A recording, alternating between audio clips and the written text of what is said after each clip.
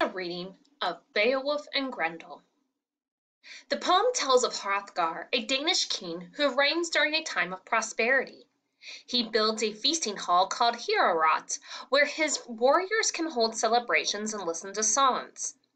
The noise emanating from Heorot infuriates a monstrous demon named Grendel, who is the antagonist of this poem. Grendel subsequently rampages through the kingdom for 12 years, slaughtering Danes and defying all their attempts to subdue his treachery. News of the Danish predicament reaches Beowulf, a young Geatish warrior whose father had once received a favor from Hrothgar. Beowulf sails to Denmark, armed with a small group of warriors, prepared to defeat the monstrous Grendel.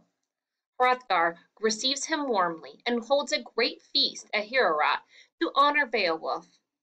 During that feast, the Geat boasts of his former accomplishments to answer and challenge posed by Unferth, one of the Danes. The excerpt here begins when Hrothgar departs from Heorot and leaves Beowulf awaiting Grendel's attack. Hrothgar departed then with his house guard, the Lord of Shieldings, their shelter in war, left the mead hall to lie with Wealhtheow, his queen and bedmate. The King of Glory, as people learned, had posted a lookout who was a match for Grendel, a guard against monsters, special protection to the Danish prince. And the Geat placed complete trust in his strength of limb and the Lord's favor. He had to remove his iron breastmail, took off the helmet, and handed his attendant the patterned sword, a smith's masterpiece, ordering him to keep the equipment guarded. And before he bedded down, Beowulf, that prince of goodness, proudly asserted, "When it comes to fighting, I count myself as dangerous as any day as Grendel. So it won't be a cutting edge I'll wield to mow him down, easily as I might. He has no idea of the arts of war, of shield or sword play, although he does possess a wild strength. No weapons, therefore, for either this night. Unarmed he shall face me, if he face me he dares. And may the divine Lord in his wisdom grant the glory of victory to whichever side he sees fit." Then down the brave man lay with his bolster under his head and his whole company of sea rovers at rest beside him. None of them expected he would ever see his homeland again or get back up, his native place and the people who reared him. They knew too well the way it was before, how often the Danes had fallen prey to death in the mead hall. But the Lord was leaving a victory on his war loom for the weather geese. For the strength of one they all prevailed. They would crush their enemy and come through in triumph and gladness. The truth is clear. Almighty God rules over mankind and always has. Then out of the night came the shadow stalkers, stealthy and swift. The hall guards were slack, asleep at their posts, all except one. It was widely understood that as long as God disallowed it, the fiend could not bear them to his shadow-born. One man, however, was in fighting mood, awake and on edge, spoiling for action. And off the moors, down the mist bands, God-cursed Grendel came greedily loping. The bane of the race of men roamed forth, hunting for a prey in the high hall. Under the cloud murk he moved towards it, until it shone above him a sheer keep of fortified gold. Nor was that the first time he had scouted the grounds of Hrothgar's dwelling, although never in his life, before or since, did he find harder fortune or hall defenders. Spurned and joyless, he journeyed on ahead and arrived at the bawn. The iron-braced door turned on its hinge when his hands touched it. Then his rage boiled over.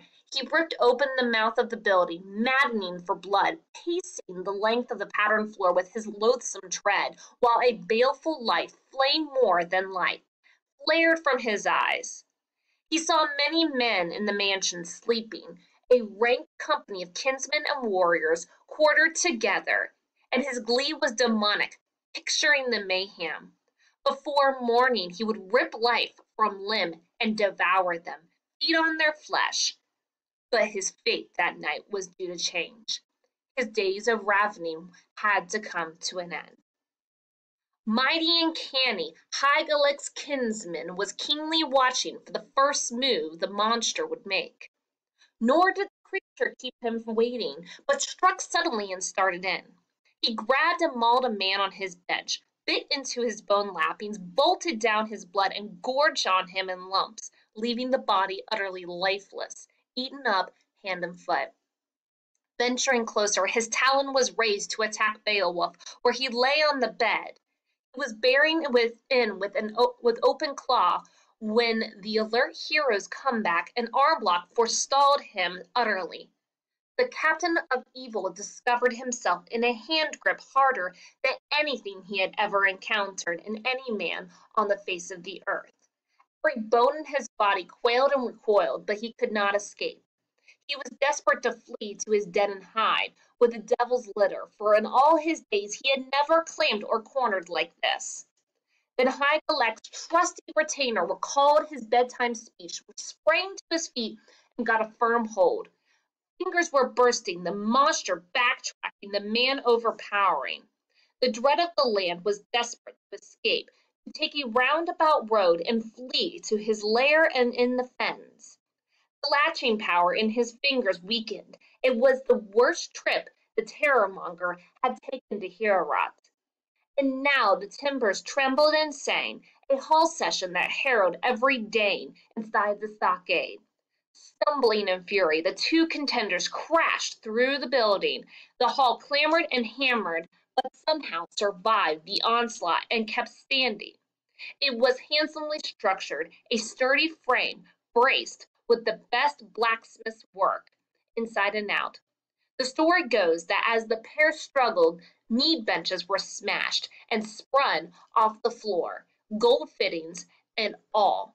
Before then, no shielding elder would believe there was any power or person upon earth capable of wrecking their horn-rigged hall unless the burning embrace of a fire engulfed it in flame.